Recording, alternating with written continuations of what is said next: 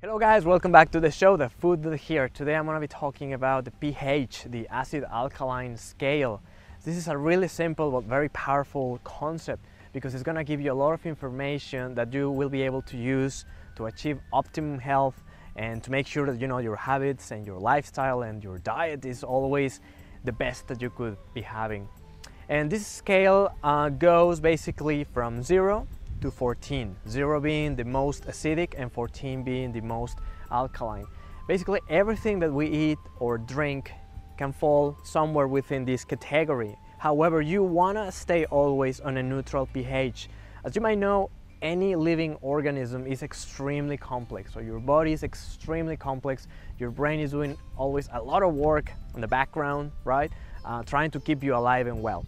For example, it's always monitoring your blood pressure, your heart rate, your temperature, your body temperature, the hormone synthesis, and in this case also your pH. So the human body is always going to be working around 7.35 and 7.45. So it's a really narrow frame in which your body really needs to be, because otherwise you would die.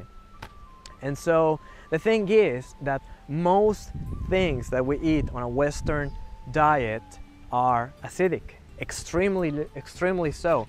For example, I have here a few examples. Your stomach acid or battery acid is 1, so it's really acidic. However, as I explained on my GIT video, the gastrointestinal tract video, you could know your stomach is the only portion of your body that can withstand this level of acidity. And in fact, you want it to be very acidic because that means that you're going to have a really proper digestion. However, anywhere else in your body has to be around a neutral pH, the 7.3, 7.4.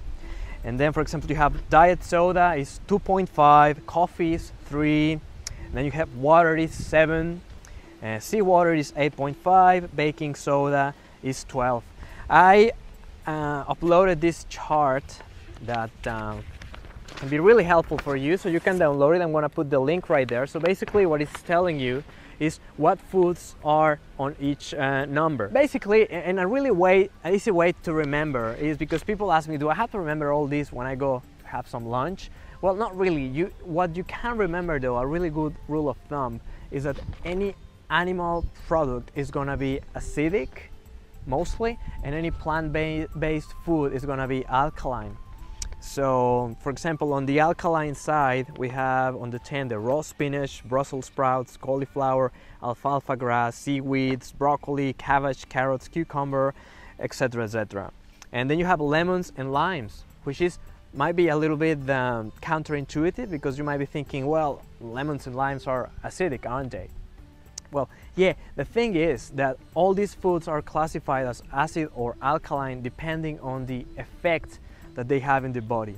So the lemons and limes, before they're digested, yes, they are acidic. However, after they're digested, all the end product is gonna be alkaline, and so it's considered alkaline forming in your blood. And it's actually one of the best things you can do to keep yourself alkalized. You can squeeze a lemon in water in the morning, and that's great. That's something really helpful that you can do for your body. And then, still on the alkaline range, we have olive oil, which, remember, you have to use it raw, not to cook with it, as I explained in other videos.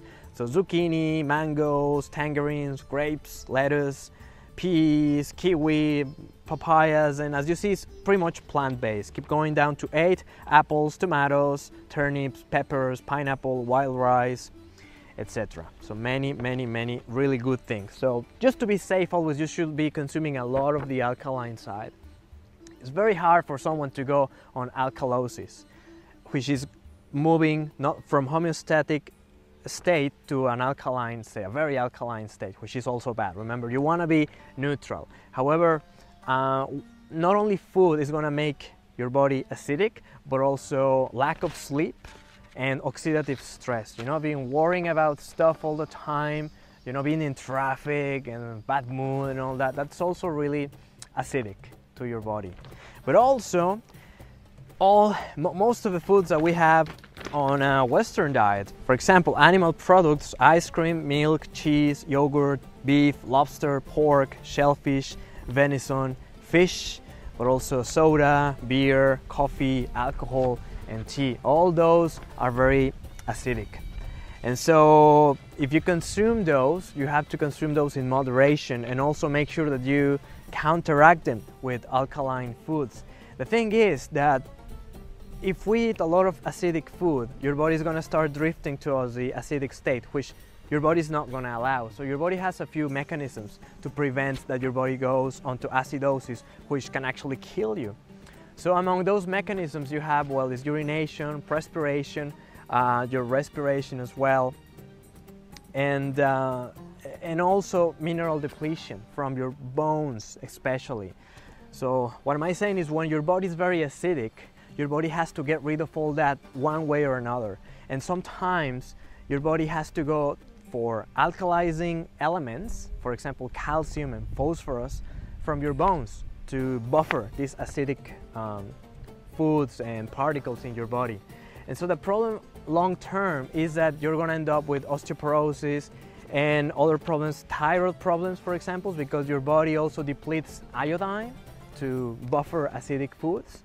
And so, for example, we have the Diet Cokes which have 0 calories, and then people might go and drink 2, 3, 4, 5 a day thinking that, you know, they're not going to gain weight with that. The thing is, they can actually gain weight from diet drinks, because these things, as I said, they're 2.5 in the scale. So they're like an acidic rain inside your body.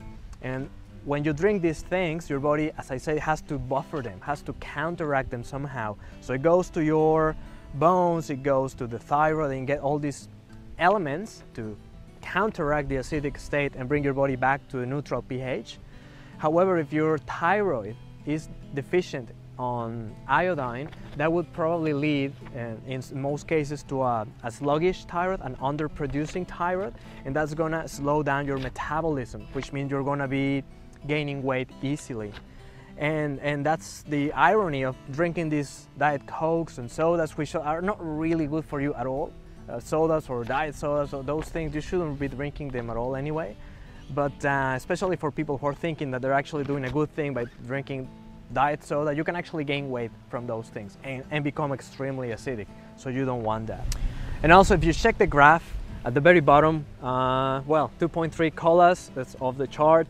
And number 3, you have microwave foods and processed foods and NutraSweet, and so basically, and tobacco. So basically, processed foods are also acidic. So you have to take that in consideration as well. And you know, the Western diet, what is it? It's hamburgers and hot dogs and steak and fries and all this stuff that is extremely acidic. And usually the salads are really just like a tiny little portion when compared to the massive amount of acidic food that we're consuming. So we should always be conscious of that, because you're doing really your body a great disservice if you're only eating acidic foods. And it's really not that hard to move into the alkaline state. I'm going to put the recipe for an alkalizing smoothie that you can make in the morning, which is basically a lot of green leafies, a lot of vegetables and fruits, and you can put them in the blender and just have them in the morning. Or you can also have, as I say, the water with the lemon juice. That's really good stuff for you. It's really going to help you to stay on a neutral, healthy pH. And remember that in the long run, acidity is the root of many chronic diseases such as cancer, arthritis, or diabetes, and all these Western diseases that are going rampant nowadays. But now you know, and you can always refer to this chart right here. And there's a lot of information around on internet, but always as a rule of thumb, remember, animal products tend to be acidic and plant-based foods are alkaline. So make sure you're always eating a lot of alkaline foods. All right, guys. Well, if you have any questions, you know where to find me. I'm also open for naturopathic consultations in My Health Yoga. I'm going to put the details on the description of the video. A naturopath like myself is basically someone who's going to be very knowledgeable in food and herbal medicine and other alternative methods of medicine, such as homeopathy, iridology, and we do nail analysis and mineral analysis and many other techniques that's going to help me give you information on what's really going on, get to the root cause of whatever it is that you are suffering of, and really kickstart your healing mechanisms of your body. Your body is a doctor inside you. It's the best doctor for yourself. But we really need to stop getting in the way of your body, trying to heal yourself, trying to make you feel better. And this is a great way for you to know what's going on and what way you can actually help your body do its thing. All right, guys, well, if you have any questions, you know where to find me, and I'll see you next time. This is lifematters.ws. Thank you, My Health Yoga, and I'll see you next time.